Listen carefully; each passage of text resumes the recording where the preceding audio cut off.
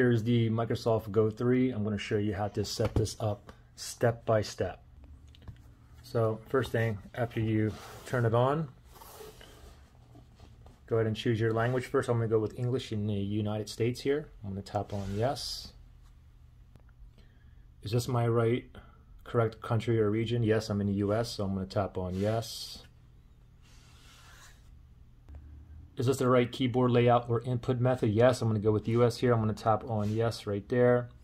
Now, if you want to add a second keyboard layout, you can tap down here where it says add layout. You can tap right there and you can go ahead and choose another one. Okay, for me, I'm just fine with one, so I'm going to go back. And then right here, do you want to add a second layout? For me, I'm just going to go ahead and skip it. Let's connect to your network. So I'm going to go ahead and connect to my home Wi-Fi network here. And here's my Wi-Fi network right there. Let me tap on connect right there. Let me go ahead and put in the Wi-Fi password. After you put in your password, you can click on the X on the keyboard here and tap on next. It says connected right there. I'm going to go ahead and tap on next now. Checking for updates. After the setup is done, I'll go ahead and connect this keyboard if you guys have this keyboard as well. Your PC will restart before you continue. So restarting now, booting back up. Okay, so please review your license agreement. You can go ahead and read through all that. If you want to accept, you must accept to proceed. I'm going to go ahead and accept right here. Let's add your Microsoft account. So if you already have an account, you can put in your email, phone, or your Skype. Or if you don't have an account, you can go ahead and create one right now. Or you can sign in with the security key, or you have different sign-in options here. Okay, so for myself, I know my email address to my Microsoft account, so I'm going to go ahead and put my email address here. Put my email address in, so let me go ahead and tap on the close button there, and I'm going to tap on next. So it looks like they sent a code to my email address, and I need to enter the code here. So let me check my email. So I finally got the email. It took about 1 minute, but I see my code right there. So I'm going to input my code into here, and that's 3932558. I'm going to go and just tap on return here.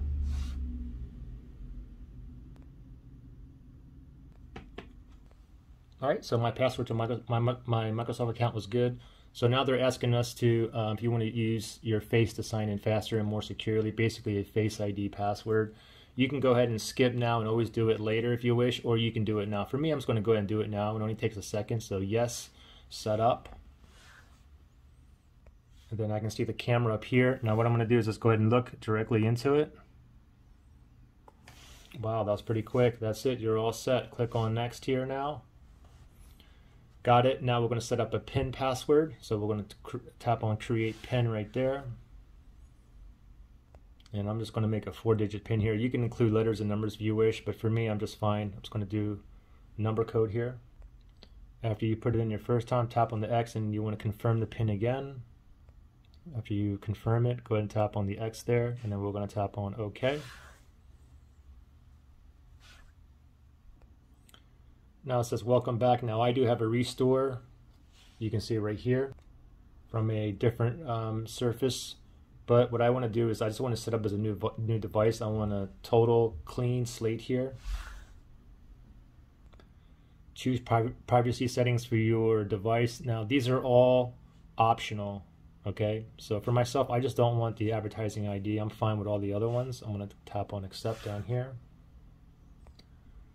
Customize your experience. You can do, tap on entertainment, gaming, go all through this. For me, I'm just going to go ahead and skip this, and you can skip and always go back to it later if you wish, but I don't need any of those. Your Microsoft account in OneDrive, go ahead and tap on next right there. Access granted, we're giving you a free trial of Microsoft 365. You can continue for that, or for me, I don't need it. I'm going to go ahead and decline mine. Checking for updates. We're getting you the next version Windows 11. It's updating. Still updating here. This is going to take a little bit, so just be patient. You may want to go ahead and make sure your PC is plugged in here. so it doesn't lose battery power, just in case. Still going here. Alright, finally. This may take a few more minutes. Alright. Alright, looks like we're all up and running now. So now let me go ahead and connect my keyboard here. That's what the keyboard here looks like.